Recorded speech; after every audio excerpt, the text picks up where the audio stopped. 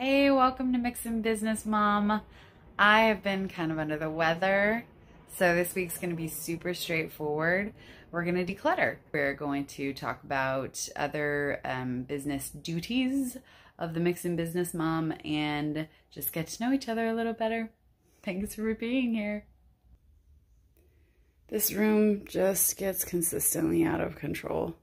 The bed is actually still cleared off. These I just put here because I wanted to change out my storage bins in my closet because they don't fit. Let's turn this slide on and show you.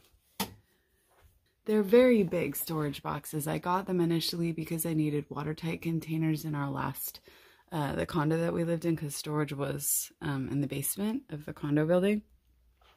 And they're just too big. They're just too big, and I want this because it's a clothes closet. You can also see the clothes are crazy out of control, but that's because I can't get to them. I can't reach them. There's stuff on the floor. And some of this stuff is the stuff that I cleared off the bed. Actually, most of that's up there because I did, in fact, put it away. But these small containers on the side are more the size that I need to stack up in here. So we're going to try to get all that stuff into some of these empty containers. I think that this will work, and I'm hopefully going to have a usable closet. This big box, the reason I think this will work, this box here is fabric, and as you remember, my sewing machine is located in the storage hallway, so we're going to move the fabric to the storage hallway. Some of my fabric is already out there in smaller bins.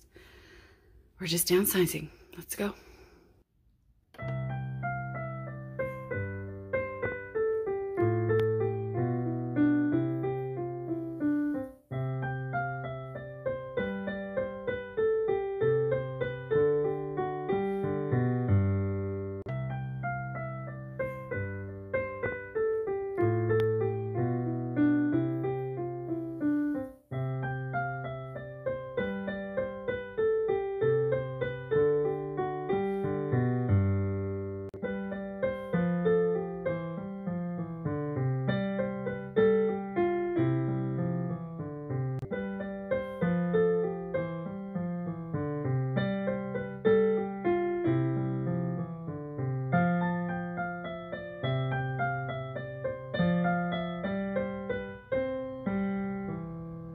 Okay, so let me talk through the progress we've got so far. This is costumes, and there's going to be a label here. Okay, right there. So we've got just costumes that I'm not using right now. Tree, mermaid, Star Trek, Star Wars, that's still Star Wars, gown, kimono, black leather jacket, Renaissance vest, Glinda, Scarecrow, Cop, no, that wasn't Elle Woods. Who was that? That was Cher from Clueless.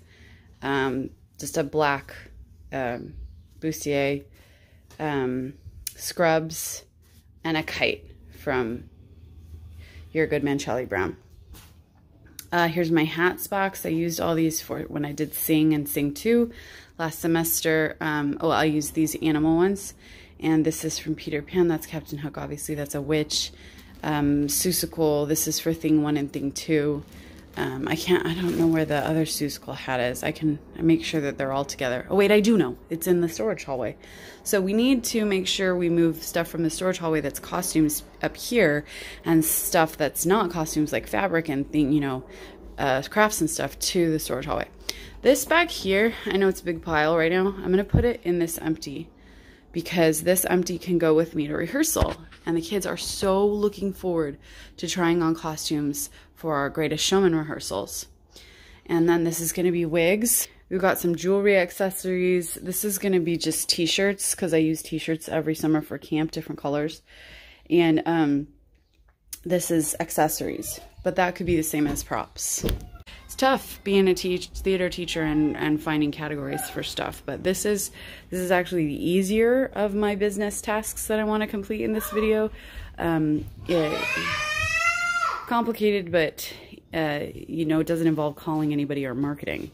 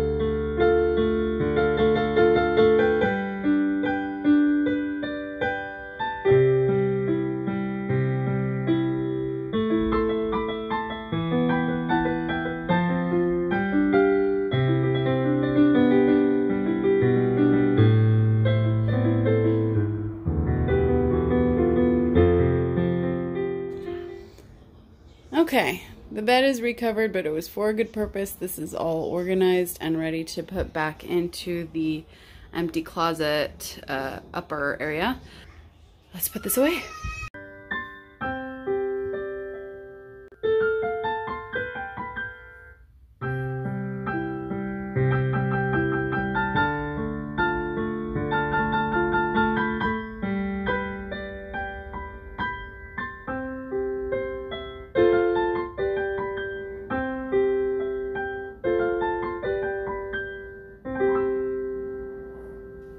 Okay, this is to take to my current theater class for costumes.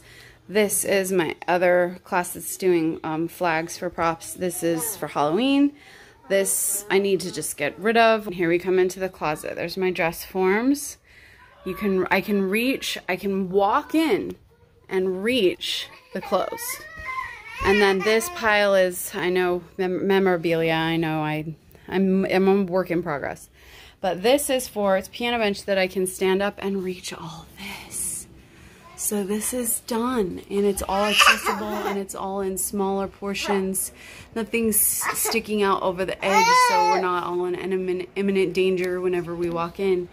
This is costumes. Wigs, shoes, props, hats, and another box of hats. And back behind there is costumes I'm not going to need, t-shirts for the summer because it's nowhere near summer, and then backdrops that I'm not going to need. They were from Wizard of Oz, and like one other thing. Some batting to make stuffed animals, or to make fat suits, which I have done before. And there's my hats that I need in real life and that I use in real life. Some of this closet stuff is stuff that I actually use in real life, and now I can. Now I can. Woohoo, woohoo, woohoo. Yay. Periodically, I work on the computer. I know. I'm very high tech. But what you're watching is super boring. Like just me closing some tabs and copying and pasting some lyrics from my email account into the Word so that it's formatted better for scripts. The shows that I'm currently working on are The Greatest Showman, In the Heights, and Encanto. And I just do little like tiny excerpts for teaching purposes. No need to report me to the copyright authorities. I looked it up. It's kosher.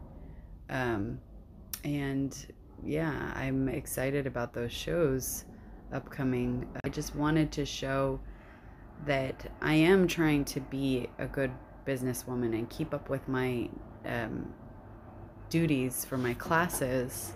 And really, this week was also all about business as far as the decluttering activities. So all of the things that I was decluttering and wedging in and reorganizing were for business, were for theater costumes. So a very small amount, it's like 10% of it was my own personal stuff.